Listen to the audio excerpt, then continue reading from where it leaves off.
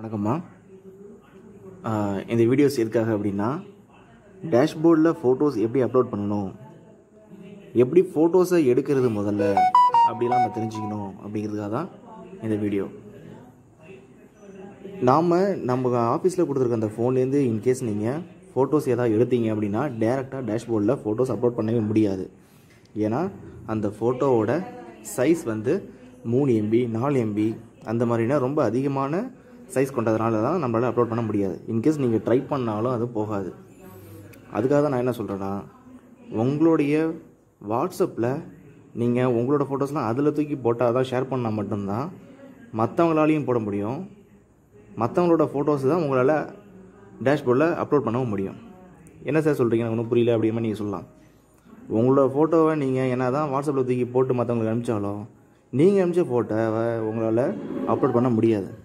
ஏன்னா அந்த சைஸ் வந்து உங்களுக்கு தெரியாது, மற்றவங்களுக்கு தான் அது கம்ப்ரஸ் ஆகி போயிருக்கும். அதுக்காக தான் நான் என்ன சொல்கிறேன்னா, ஒரு குரூப்பில் 5 பேர் இருப்பீங்க. ஒரு வாட்ஸ்அப் குரூப்பில், எந்த குரூப்பில், டேஷ்போர்டு 3, 2, 1, 4 அந்த மாதிரி ஏதாவது ஒரு நம்பரில் நீங்கள் இருக்கலாம். ஒரு செக்டருக்குள்ளே நீங்கள் அந்த வாட்ஸ்அப் குரூப்பில் இருந்துருக்கலாம். நீங்கள் உங்களோட ஃபோட்டோ ட்ரை பண்ணுறதை விட மற்றவங்களோட ஃபோனை நீங்கள் முதல்ல ட்ரை பண்ணணும். நீங்கள் உங்களுடைய அந்த 5 பேர் இருக்கீங்க ஒரு செக்டர், அந்த வாட்ஸ்அப் குரூப்பில் இருக்கீங்க, டேஷ்போர்டு 3, 2 அப்படிங்கிற மாதிரி குரூப்பில் இருக்கீங்க. உங்களுக்குள்ளே முதல்ல நீங்கள் பேசி ஒரு முடிவு எடுத்துக்கணும். நீங்கள் என்னோடய ஃபோட்டோவை போடுங்க, நான் உங்களோட ஃபோட்டோ அனுப்புகிறேன் அப்படின்னு சொல்லிட்டு நீங்கள் தான் பிரிச்சுக்கணும். ஒன்றும் இல்லை, இப்போ நல்லூர் செக்டரை பார்த்தும்போது இப்போ சாத்தியம் இருக்கிறாங்க, அதுக்கப்புறம் கண்டமங்குறிச்சி இருக்கிறாங்கன்னு வச்சிங்களேன். இவங்க 2 பேரும் அவங்கவுங்களும் அவங்க ஃபோட்டோவை அனுப்ப முடியாது. கண்டமங்குறிச்சி அங்கே இருக்கிற மையம் அவங்க என்ன பண்ணணும், சாத்தியம் அவங்கள்ட்ட ஃபோன் பண்ணி, நான் உங்களோட ஃபோட்டோலாம் நான் அப்லோட் பண்ணுறேன், நீங்கள் என்ன பண்ணுறீங்கன்னா எங்களோட நானும் வாட்ஸ்அப்பில் போகிறேன், நீங்கள் எங்களோட வாட்ஸ்அப்பில் நீங்கள் வந்து டேஷ்போர்டில் அனுப்புங்க அப்படின்னு சொல்லிட்டு உங்களுக்குள்ளே ஒரு அண்டர்ஸ்டாண்ட் வரணும். உங்களோட ஃபோட்டோவை தான் போடுவேன் அப்படின்னு சொல்லிட்டு நீங்கள் அடம் பிடிக்கக்கூடாது. இப்படியே மற்றவங்களோட ஃபோட்டோ தான் உங்களால் டவுன்லோட் பண்ணவும் முடியும். அந்த டவுன்லோட் பண்ண அந்த ஃபோட்டோவை தான் டேஷ்போர்டில் அப்லோட் பண்ண முடியும். முதல்ல இதை நீங்கள் புரிஞ்சுக்கணும். இது கொஞ்சம் நாள் ஆகும், ஒரு வாரம் கூட ஆகலாம். அதுக்கப்புறம் நீங்கள் ஈஸியாக நீங்கள் புரிஞ்சுப்பீங்க, ஓ இதானா அப்படிங்கிறது உங்களுக்கு புரியும். ஸோ அதனால் உங்களுக்குள்ளே நீங்கள் ஒரு முடிவு வாங்க. நீங்களாம் என்னோடய ஃபோட்டோவை நீங்கள் அனுப்புங்க, நான் உங்களோட ஃபோட்டோ அனுப்புகிறேன் அப்படி சொல்லிட்டு உங்களுக்குள்ளே ஒரு அண்டர்ஸ்டாண்டை கொண்டு வாங்க அப்படின்னு நான் சொல்கிறேன். ரைட்மா. இப்போ என்ன பண்ண போகிறோம்னா, போஷன் அபியான் அப்படிங்கிற அந்த வெப்சைட்டில் எப்படி போகணும், இந்த டேஷ்போர்டுன்னு சொல்கிறாங்களே அது எங்கே இருக்குது, அதுக்குள்ளே எப்படி போகணும் அப்படிங்கிறதுலாம் வாட்ஸ்அப்புக்குள்ளே ஃபோட்டோஸ்னால் முதல்ல டவுன்லோட் பண்ணி வச்சுக்கணும் அப்படிங்கிறதுலாம் கிடையாது. முதல்ல லாகின் பண்ணுங்கள்.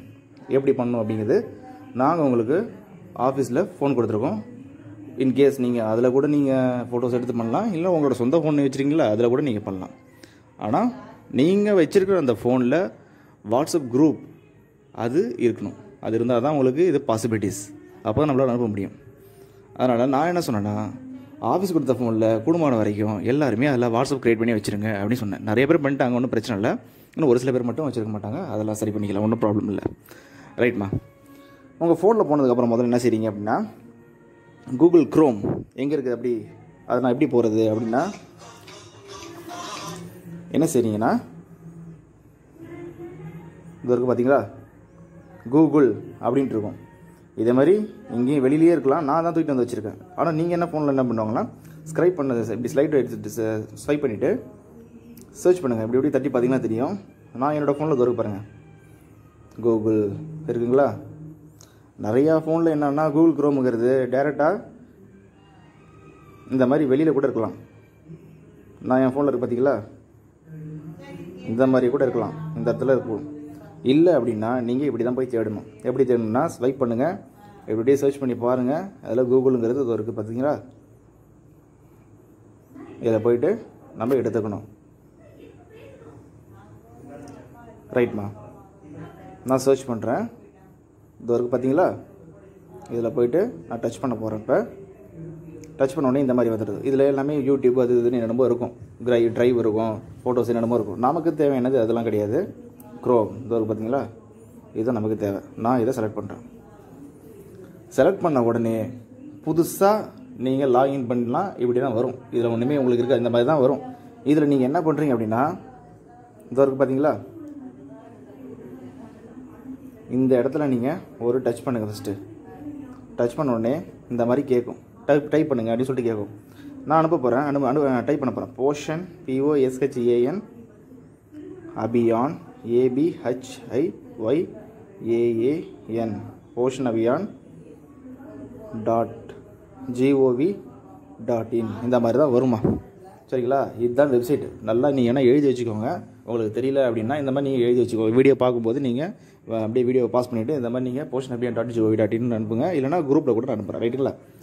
இந்த லாகின் பண்ணி நீங்கள் உள்ளே போகிறீங்க. என்ட்ரு கொடுத்தோடனே ஆட்டோமேட்டிக்காக போகும். போன உடனே இந்த மாதிரி தான் அந்த ஃபஸ்ட் பேஜ் வரும். இந்த பேஜ் வந்த உடனே என்ன பண்ணுறீங்கன்னா இப்படி மேலே தூக்கி பாருங்கள். இந்த பக்கம் தட்டி விடுங்க, இந்த பக்கம் கீழே எடுத்து பாருங்கள். இதில் நமக்கு முக்கியமான கண்டென்ட் எங்கே இருக்குது அப்படின்னா இந்த இருக்குது பார்த்தீங்களா, இந்த 3 கோடு இருக்குல்ல, இதில் தான் நீங்கள் போய்ட்டு ஒரு டச் பண்ணணும். டச் பண்ண உடனே இந்த மாதிரி அதுக்கப்புறம் கீழே இருக்கிற என்னென்ன சப்டைட்டில்ஸ்லாம் இருக்குது அப்படிங்கிறது அதை காட்டும். இதெல்லாம் நமக்கு தேவையானதா அப்படின்னா ஆமாம் தான். இதில் வந்து உங்களை வந்து கண்காணிக்கிறதுக்கு அப்புறம் ILA மாடியூல்ஸ் இதெல்லாம் பார்க்குறதுக்கு நாங்கள் இதில் பண்ணுவோம். மானிட்டரிங் இருக்குங்களா, இதெல்லாம் நாங்கள் பண்ணுவோம். இது உங்களுக்கு கிடையாது. டேஷ்போர்டில் ஃபோட்டோஸ் அப்லோட் பண்ணுறதுக்காக எங்கே இருக்குது அப்படின்னா இதோ இருக்குது பாருங்கள், டேட்டா என்ட்ரி. இதுதான் ரொம்ப இம்பார்ட்டண்ட். நீங்கள் இதில் தான் டச் பண்ணணும், வேறு எதுவுமே கிடையாது. மற்ற எதுக்கும் நீங்கள் போனால் இதில் மட்டும்தான் போகணும். மறுபடியும் சொல்கிறேன், இந்த டேட்டா என்ட்ரி இதுக்கு தான் நீங்கள் போகணும். ரைட்மா? நான் இப்போ அதை டச் பண்ணுறேன். டச் பண்ண உடனே இந்த மாதிரி லாகின் பேஜ் வந்துடும்.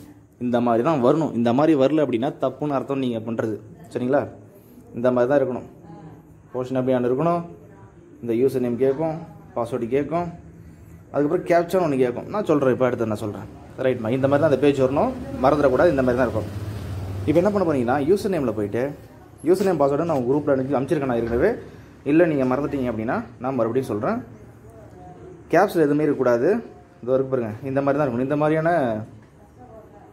இந்த மாதிரி இப்போ கீபேர்டில் தான் இருக்கணும்.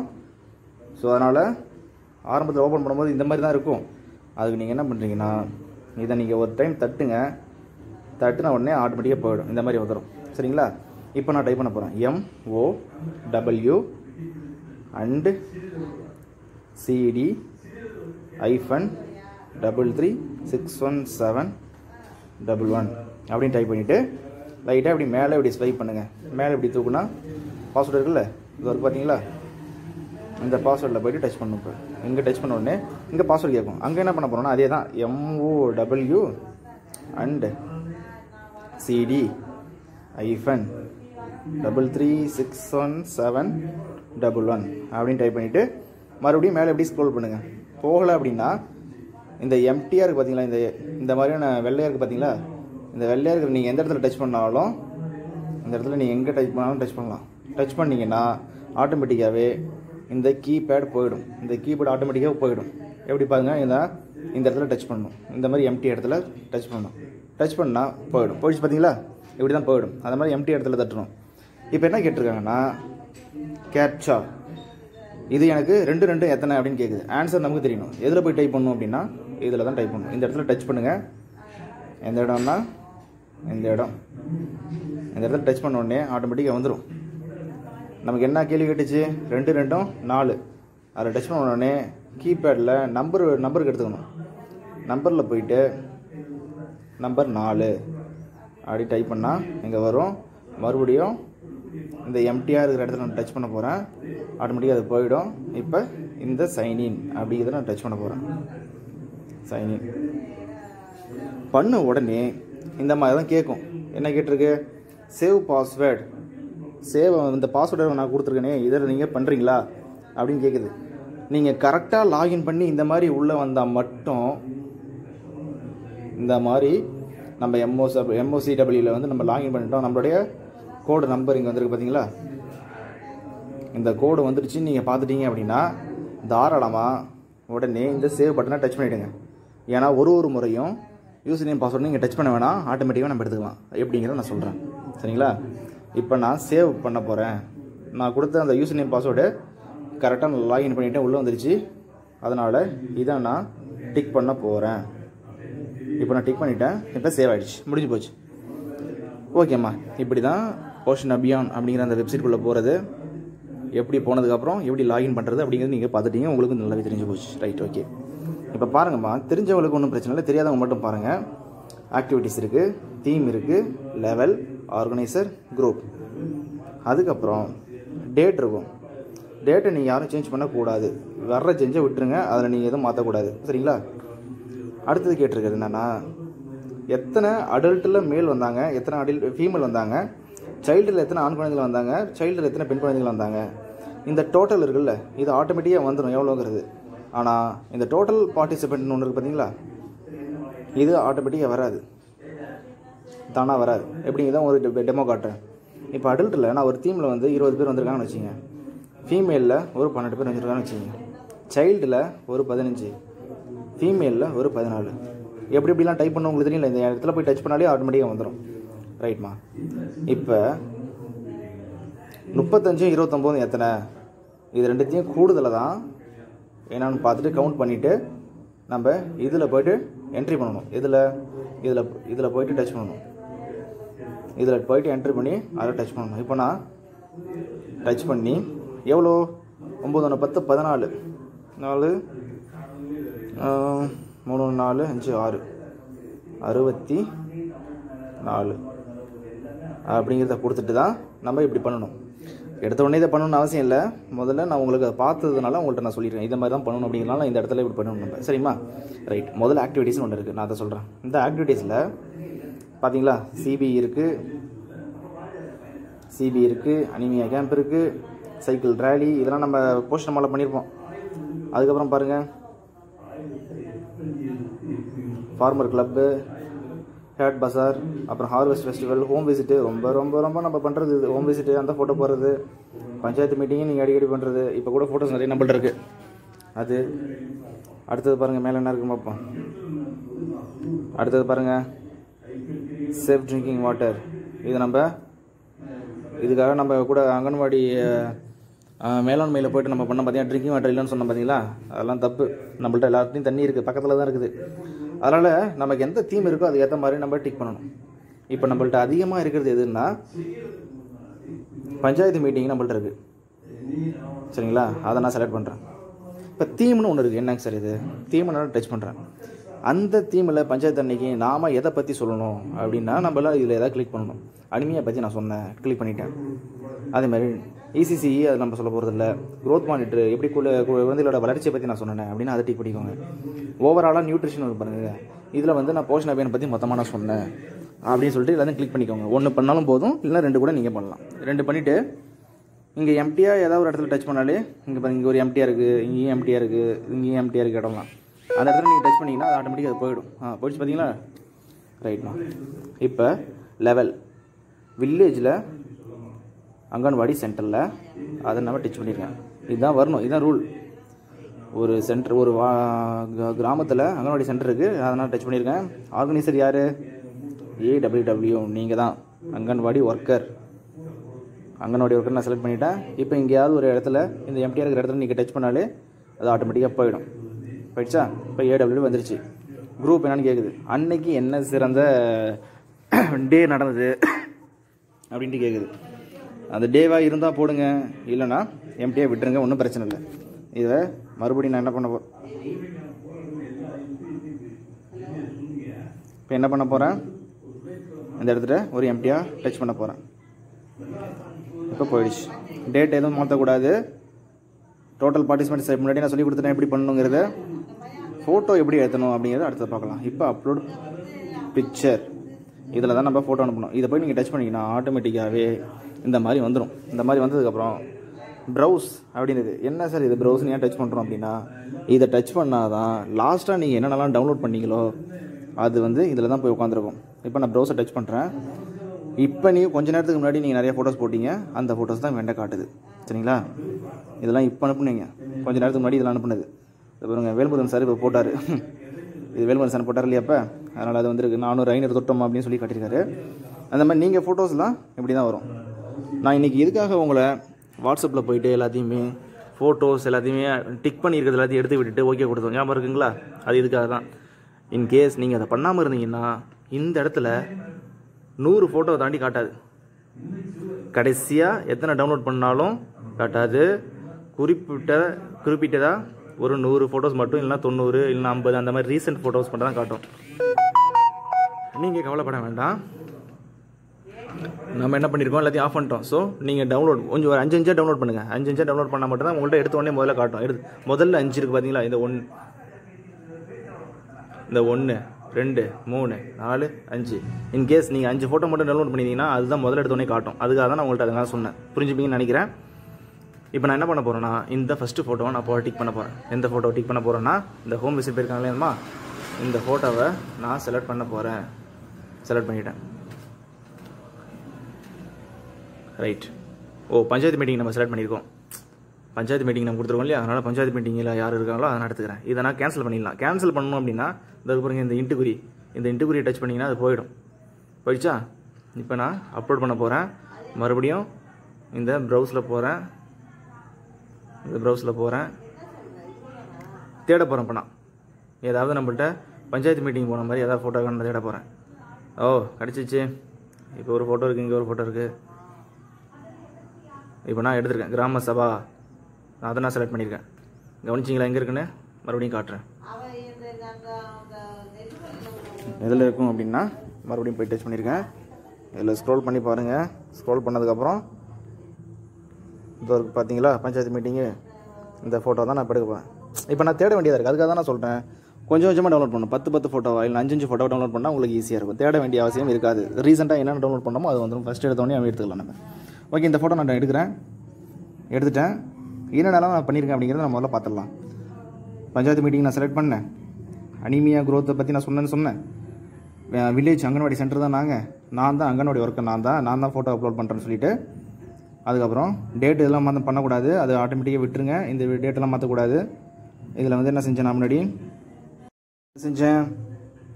இதில் ஏற்கனவே நான் வந்து என்ட்ரிஸ்லாம் கொடுத்துட்டேன். என்னென்ன கொடுத்தோம்,